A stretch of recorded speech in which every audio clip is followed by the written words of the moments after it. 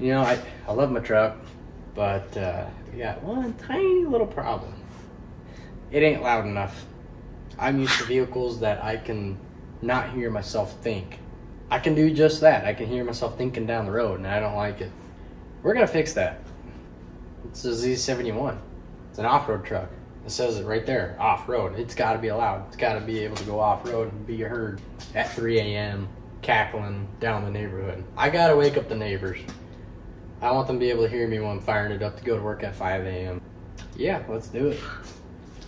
So you're gonna want to take the dullest Sawzall blade you got in your dad's brand new Sawzall, new to you, with a brand new battery, and we're just gonna start cutting. We're not even gonna measure, mark. All right, let's go. So as you can see, I already went ahead and straight piped it, took the resignator out, but it still ain't enough. So we're looking at this thing, and I was like, okay, let's take this out and see what it does.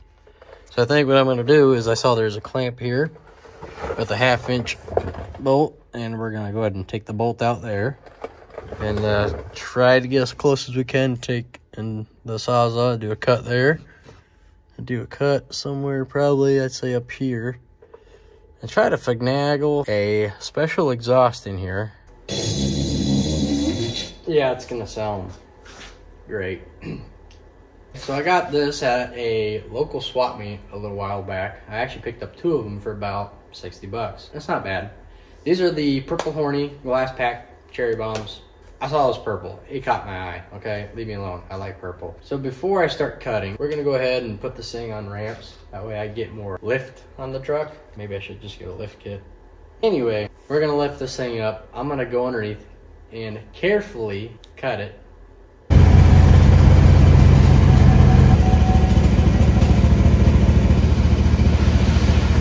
It's probably gonna take most of the night.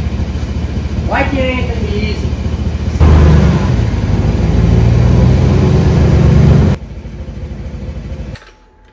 I wasn't serious about the dull blade part. Come on, man. You know, that goes out. Do this. All the way. All.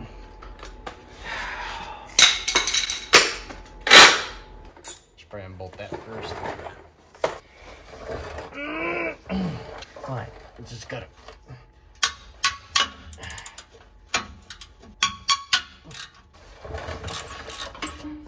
I got a bad feeling about this.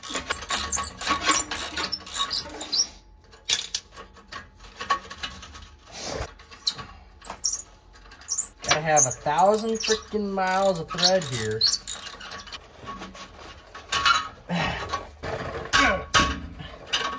Get ejected. Oh, that's why there's a little tab up there. Okay, this might be a little bit easier.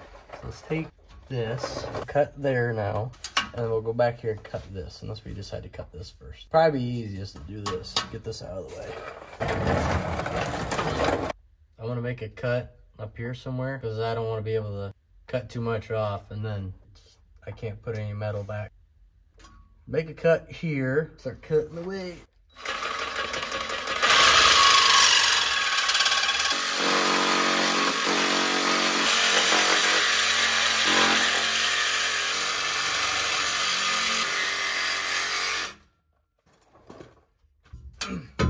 Wiggle. Now. Warranty voided. Alright. Before I go any further, come on, fire it up now. Let's see what it sounds like quick. Probably not much of a difference, but.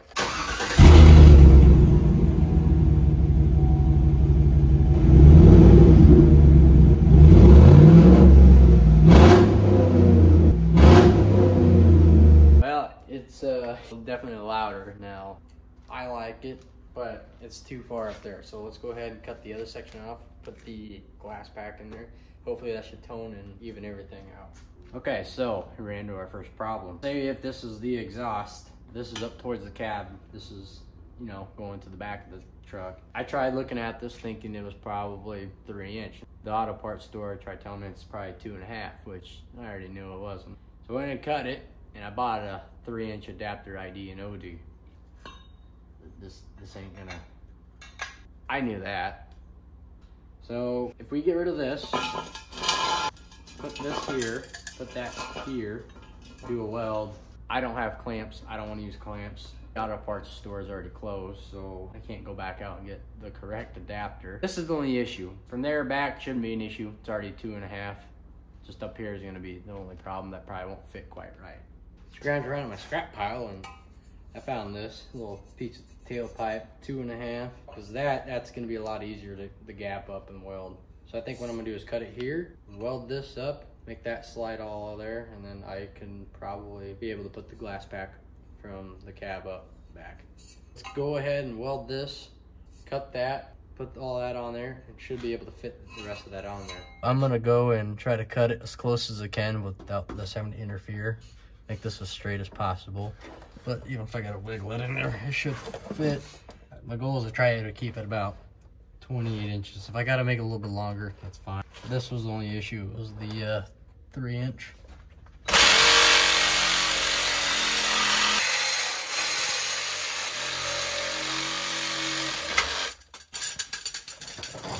Yeah.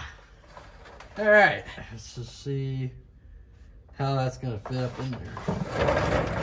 I can make that adapter slide right in there. There's a little dimple right here, so we're gonna have to take the ball peen hammer and I'm gonna try to tap that out, massage it out, just enough to be able to squeeze that adapter in there, and I'm gonna weld around there.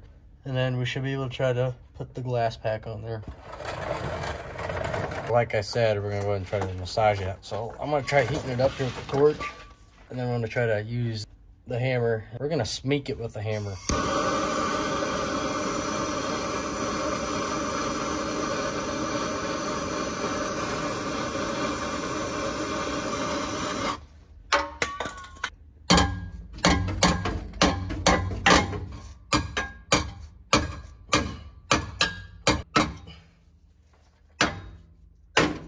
Let's see if I can squeeze that thing in there. So close.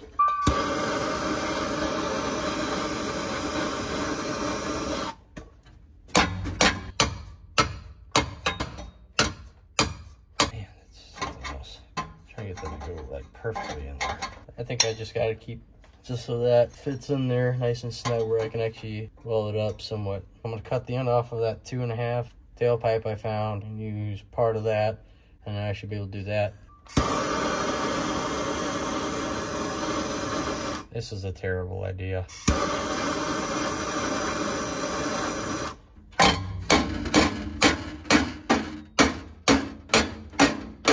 Now we're getting somewhere.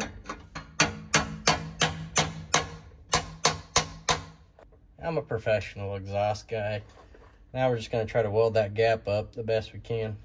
That should work, but we're not gonna do any of that yet. I'm gonna put all this in there loosely to make sure it fits. Went ahead and massage that out. Now I'm gonna weld all that. I should be able to take this.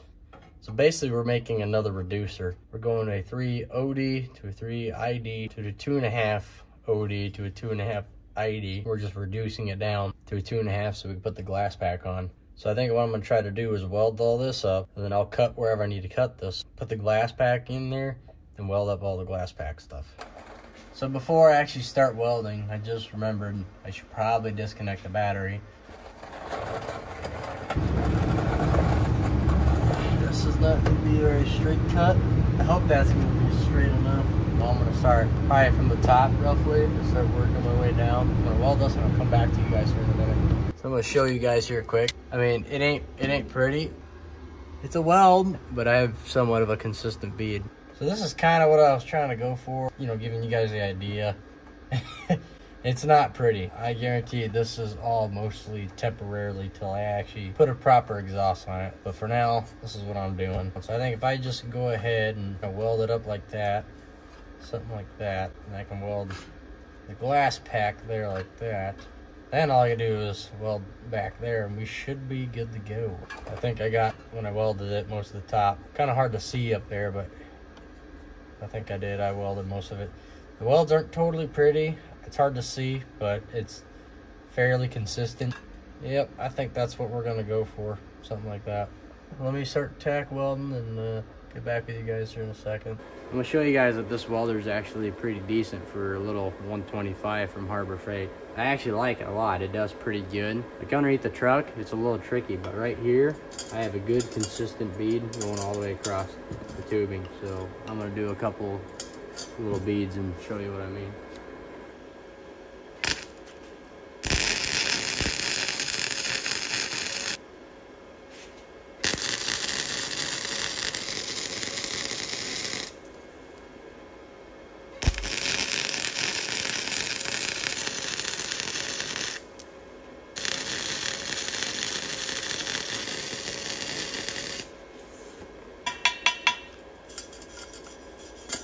I'm actually really impressed with this whole thing.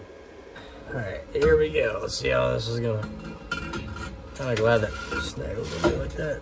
Like that. Like that. Okay, so now when I go get it welded up, I'm gonna push up on it, get the top, and I'll work my way around because this will be easier to close up the gap here. So once we do that, then we can work around the back here and probably weld up the back, and we should be pretty much done. It ain't pretty, but it'll work. That weld come out really good. It's a lot trickier when underneath welding like this. All right, I'm gonna figure out how to clamp this. I'm gonna start welding away on this. We can go to the back and weld that up, and we should be good to go to fire it up. See how she sounds.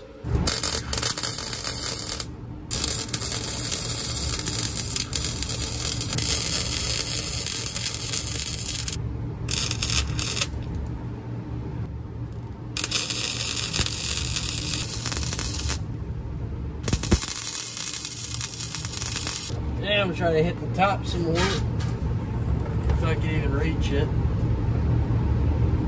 Alright, so when I got that welded up, I know it's big. That should work. I gotta try to weld the top up more and get the back. Back should be a little bit more easier because I got more room to work with up top. I'm gonna see what I can try to do.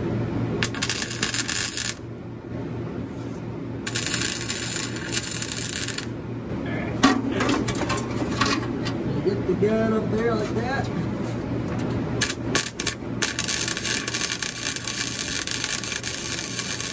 Alright, I think I got that here. Probably good enough. Now, I did not prep any of this, and I'm aware of that. Do I care? Not really.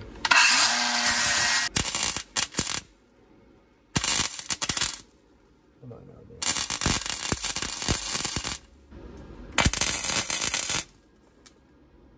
man. That looks awful. Absolutely terrible. I love it.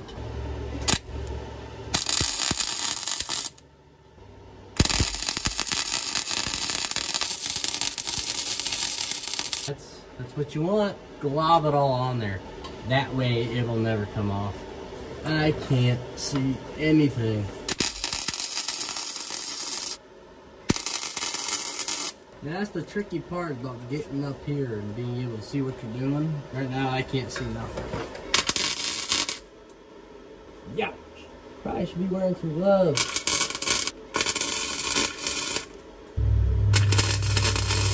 Alright.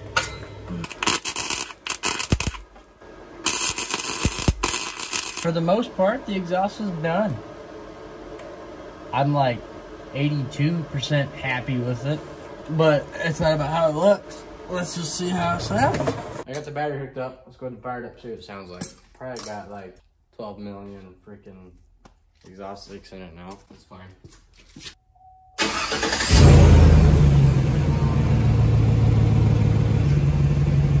I think I kind of hear just a little exhaust leak, but I could probably get some of that with the putty or hit it again in certain spots.